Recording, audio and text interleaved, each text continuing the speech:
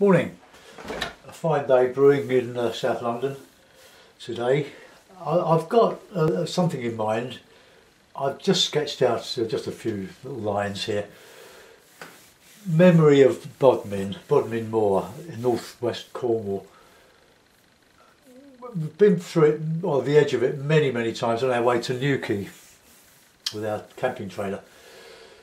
In fact, we were there last year for a couple of weeks, and on the way, on this A30, before we get to where we turn off to Newquay Airport, there's some ponds in the hills. Now, Bob is not mountainous; it's hilly rather than anything else.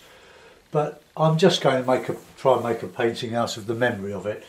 It's not going to be accurate in any way, shape, or form. It's a painting of hills with some fields, maybe. Or not, the hill around the pond that I'm thinking of is quite close, you can't see much beyond it. But I'll just work away and see what happens. So, usual palette, which has been soaking, in my Stay Wet palette. Thanks, Maria. Maria's a very fine watercolour painter. Maria Kellner, have a look at her stuff on Google. She's got a gallery and some marvellous stuff. I wet the paper all over, and as I progress with this channel, I discover that more and more subscribers are very fine artists in their own right. We've got Smoothie, who's producing some lovely watercolours, and Maddie's getting more confidence. Maddie Thompson, she's got a YouTube channel now, but she hasn't yet made a video, but she's published some of her stills and she's showing great promise. Really good. I don't know, a lot of people on my channel are my age, coming up to my age, take up art later in life. As I took it up in my 20s. It's a long time ago now, but I've had a lot of pleasure out of it, and it's very frustrating for all those efforts you do make where you're doing rubbish. I've been through all that. I still do rubbish quite often, don't worry. You don't see everything. And you just work away until you can do it. That's all I can say. It's not a great innate ability. Oops. It's just a willingness to begin and continue, and don't quit when you can't do it. Because there will come a time when you can do it. Oh dear. I keep meaning to clean this board. It's got so much colour on it underneath. Let's just try that off a bit. I hope you had a lovely weekend. Right, that'll do. Right, so lemon yellow, raw sienna, alizarin crimson, light red, ultramarine, burnt umber, paint grey and burnt sienna. You don't have to use them all, but I'll just put in my usual wash of burnt raw sienna. And that pond will reflect a bit of sky maybe, and mostly what's behind it. Right, okay, so let's put in a sky. So, a bit of blue, a bit of red.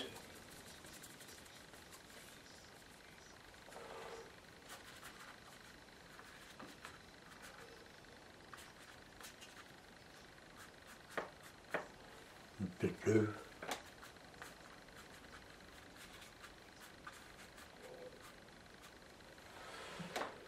Okay, bit of shadow.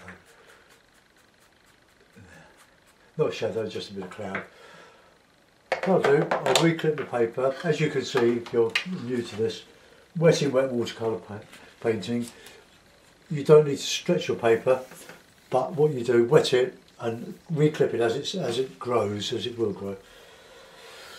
Unless you're working on, say, 200 pound weight, this is 130, quite light. This is Fabriano, very good paper for wet. I haven't really experimented on doing some dry work. I looked at the watercolour that my friend's got across the road. Excuse me, a swig of tea. There's a little doodle I did, 20-25 years ago.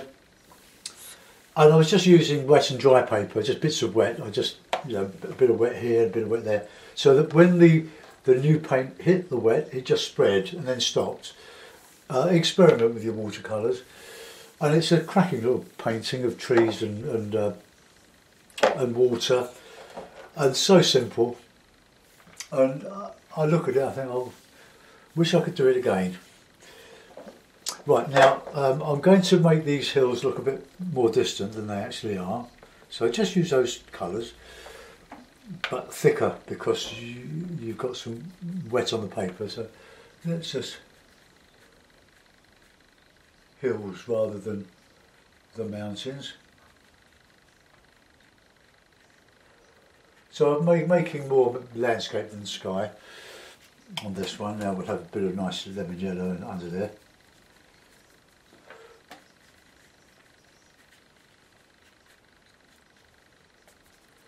Bit of sienna in there, just warm up.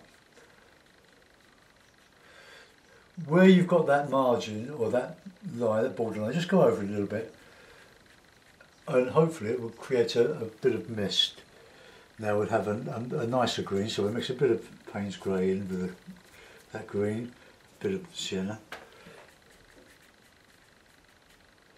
Now I don't want to go too low because that pond is going to be there. And I want some scrubby trees, usual.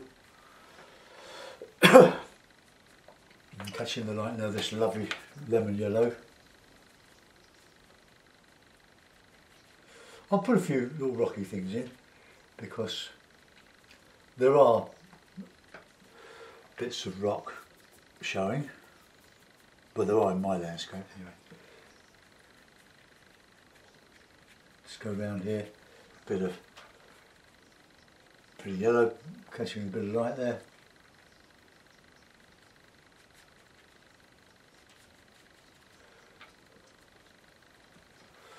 Okay, so get some nice burnt sienna in there now, I think. Burnt sienna, a bit of yellow. So a warmer green, bit of the grey.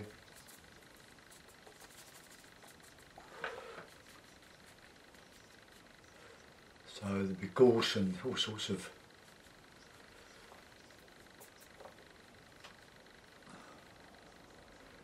stuff in this.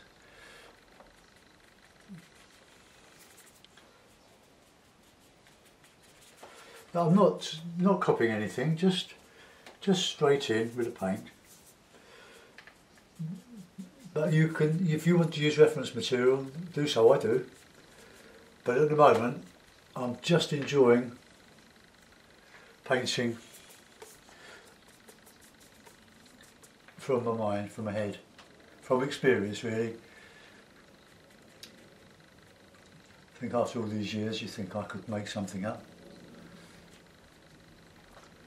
Right, now I'm going to put in some bit of rock. So to do the rocks you need a bit of darker paint, just here and there, just.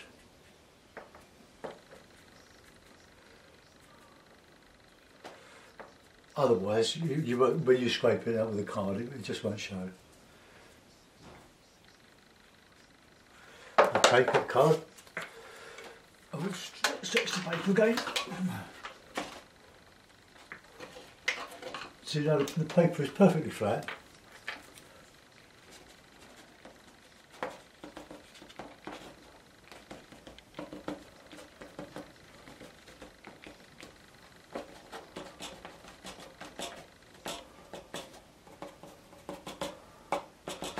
There's a road going around here in my memory, but I don't want to put a main road in.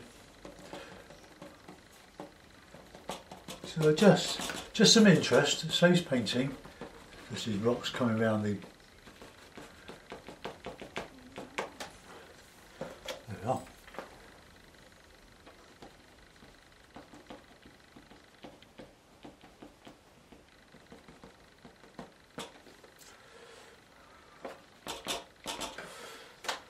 Right, now we've just got the detail to do. So we want some greens, but warm greens, so burnt sienna, lemon yellow, Payne's grey. Oh.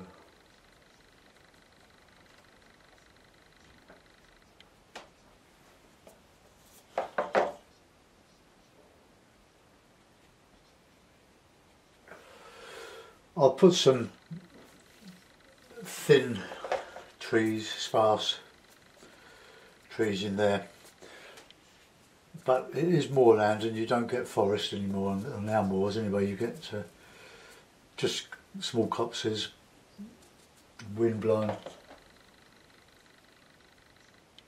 See what I like? Putting the darks around the rocks.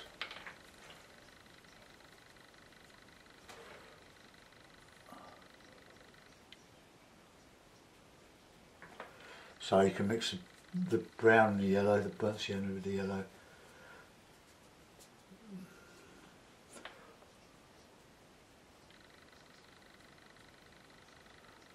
Just adds some interest in the foreground and fills up a lot of space.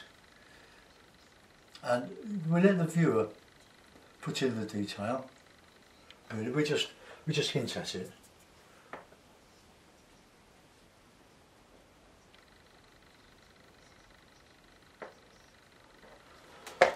Yeah, that bit of green. My lemon yellow is still tube consistency because it's been in the bag since more or less Saturday when I put it out. I think I put it out Friday on the pallet, then covered it up with an airtight bag, and to keep the whole thing moist, and it's done just that. Okay. So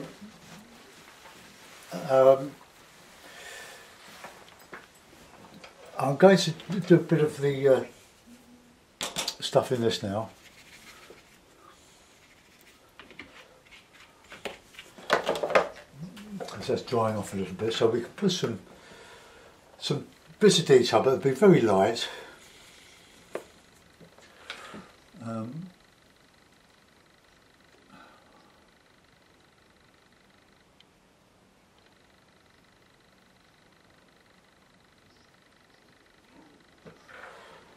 Just a bit of blue,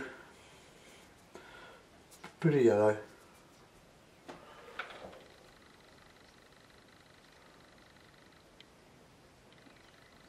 and some in here. This needs to be a bit warmer as we come to the foreground.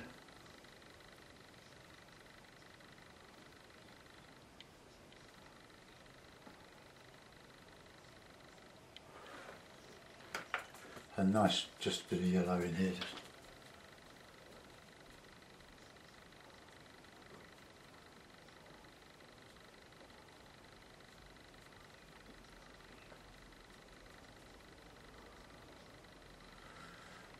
Right, bit of dark now.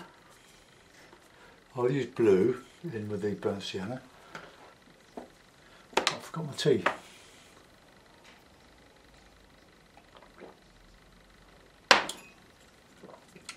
So what you've got are clumps of grass.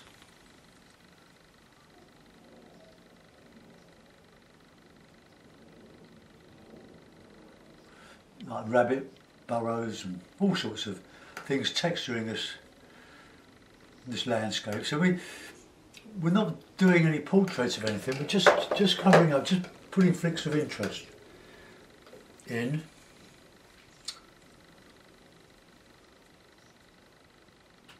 And I will put some detail in, but some trees.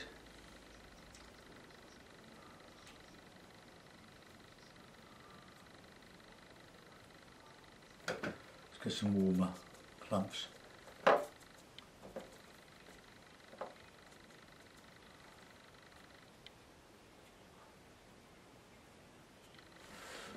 Okay, so we're going to go in with the more browns, or warm colours, shall I say, browns, or burnt sienna, bit of red, bit of grey, but warm darks.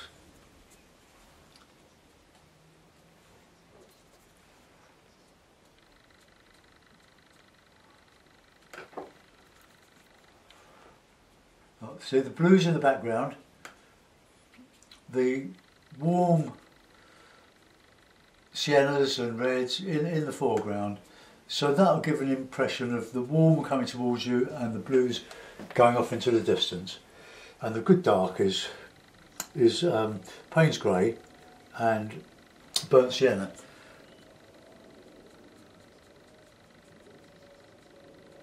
You can have a bit of green in that. I'm going to put a reflection in here when I've done the background. I'll re-wet the paper to do that.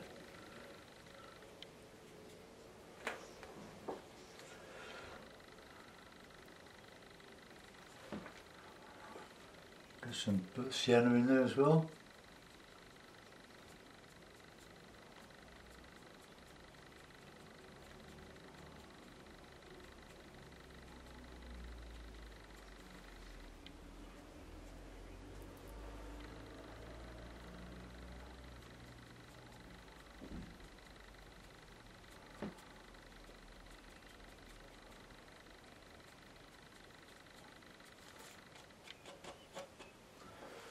Okay, so now we're going to get some nice darks in the shadow there.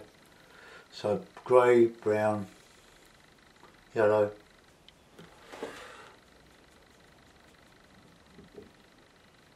So this will show up as in the reflection.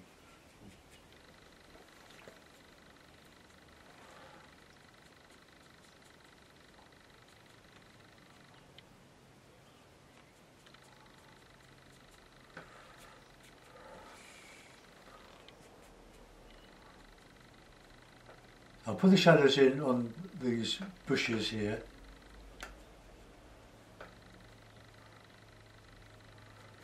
So what I'm trying to do is create an impression. If you get a bit of mystery into it, even better, but I think mystery is something that comes as largely with happy accidents with watercolour painting. Sometimes the actual technique flatters, produces effects that you didn't anticipate, and the problem is not overworking. You think, oh, that looks good, let's do some more, and in the end you ruin it. A nice bit of dark warm just to anchor that foreground over the rocks here a little bit. Okay, now I'm quite pleased with that. Let's just put some grasses coming in to this here. Okay, wash my brush, just finish off my cup of tea, then we'll do the bit of reflection. I'll dry it off.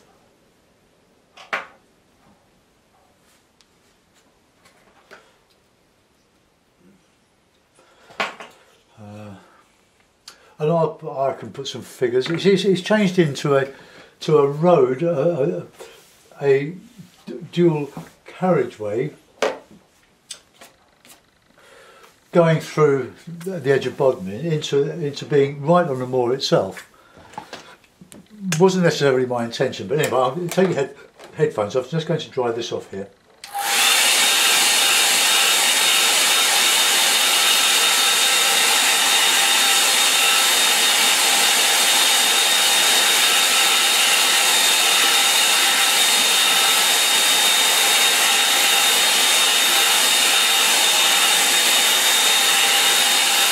So what we've done is to create an illusion of depth on a two-dimensional piece of paper. We've gone from the warm colours through the landscape, less detail, less distinct, going into this blue background here, and that suggests distance. Right, now I'm going to re-wet this.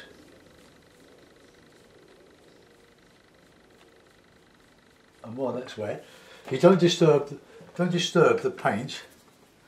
So get some nice dark reflection. So that's the blue, good and stiff, blue and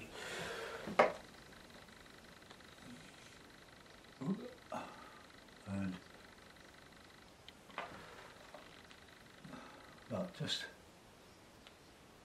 leaving some sparkle on it. Now we want some greens in now. Bit of sienna, reflecting the colours that are behind it. Really, whether they're actually accurate or not. And then I'll put in some blue. for the sky or the background.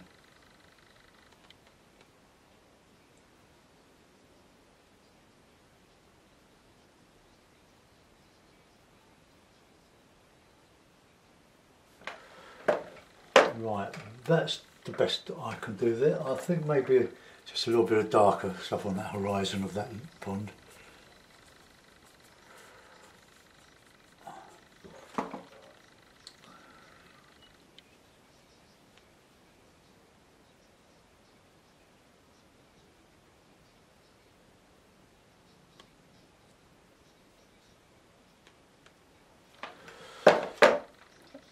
Okay, now I'll dry that off and I'm going to put some harder stuff underneath it.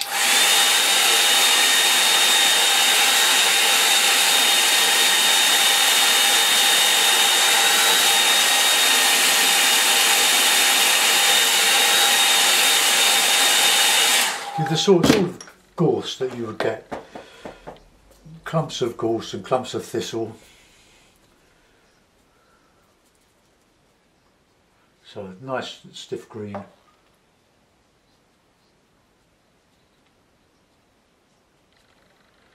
More lemon yellow. See, the lemon yellow is still the tube consistency. I might leave my palette open for a while for it to dry, then I can spray it, the dry paint, with a spray of water and seal it.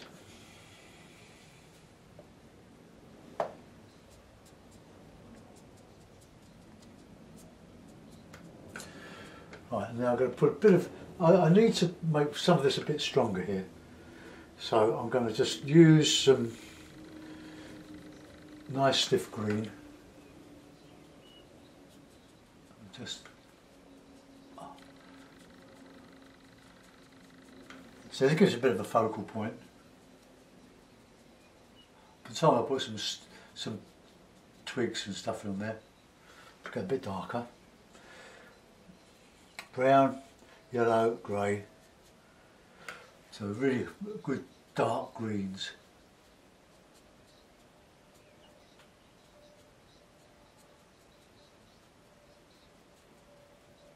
Okay, I'll just go up a little bit higher with this one here.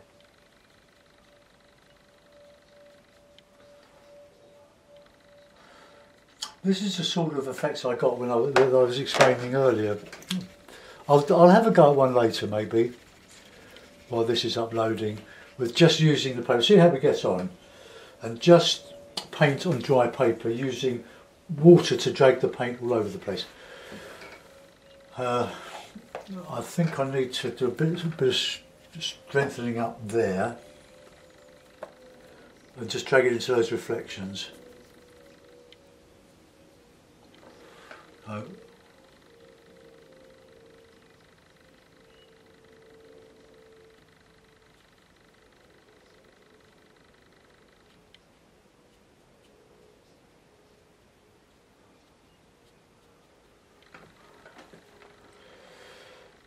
Right, I'm not going to do any more to that.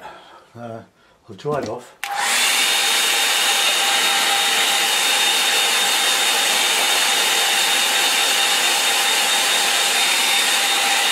And with my rigger, and some dark, because these are in silhouette, these trees, so we're sort of painting into the light.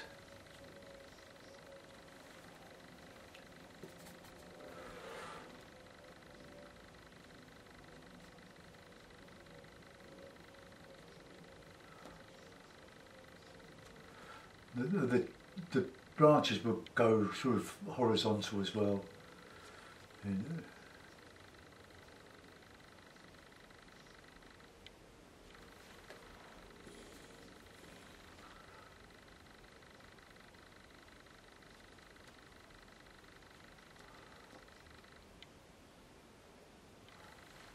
Oh, they just show up a little bit.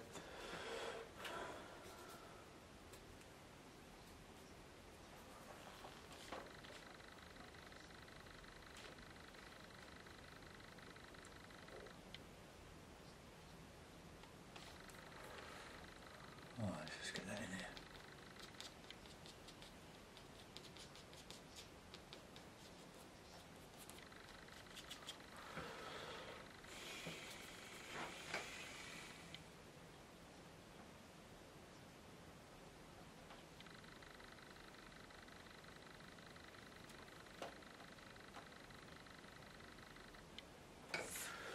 Right, they're just some struggling trees there, and I'll put some flicks.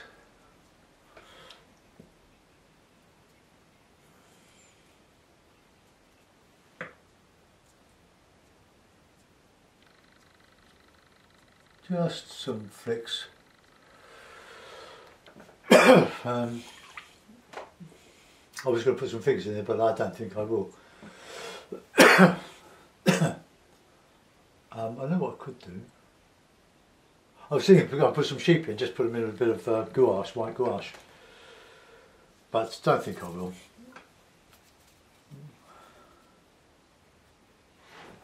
Let's put in some.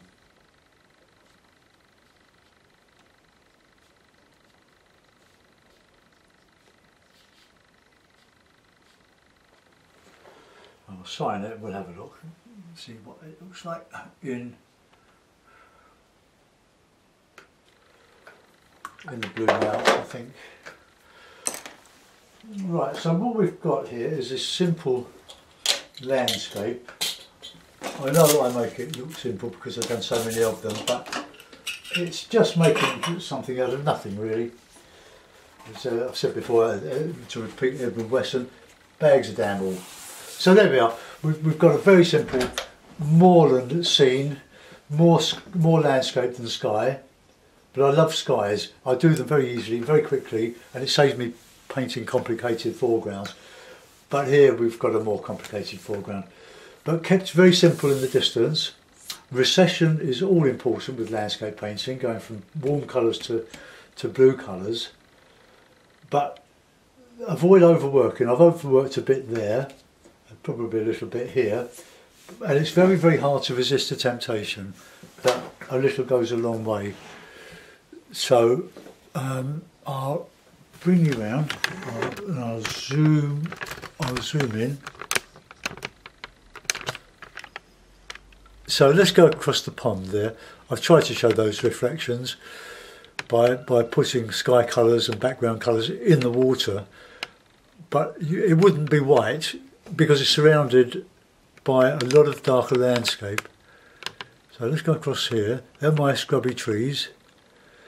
All very simple, and I've left a lot of sparkle in the paper, a lot of unpainted bits and pieces. This happens as you complete this part of the picture. This soaks, all the water soaks in. By the time you get to it, it's dry, and then you get this lovely dry brush effect. I can hear Freddie meowing. Oh dear, can you hear that? He comes. Come on, Freddie. He hasn't been on camera for a few weeks. He tends to go out a lot with his friend Elsa next door. And now he's 6 months, he's terrorising all the other cats. Oh, here he is. Come on, Fred. Right, come and say hello, Fred. Come here. Because he's a full size, almost full size. Hello, mate. Right, here we go. There it is, there's Freddie. Say hello, Fred. He's just a lovely cat. Lovely nature. Independent as all cats are. But he's just a joy to have. There you are, Freddie. Hello, mate. We're very lucky to have him. He's a really lovely, lovely cat. But he has to take his chances. We leave him free to go now, come and go. Got a nice lot of gardens to play in. Always tries to get out on the road, but we discourage it as much as we can. But he can get over any gate or fence now. Right, so there we are. Thank you for watching. I hope you enjoyed Freddie, probably more than me. Bye for now.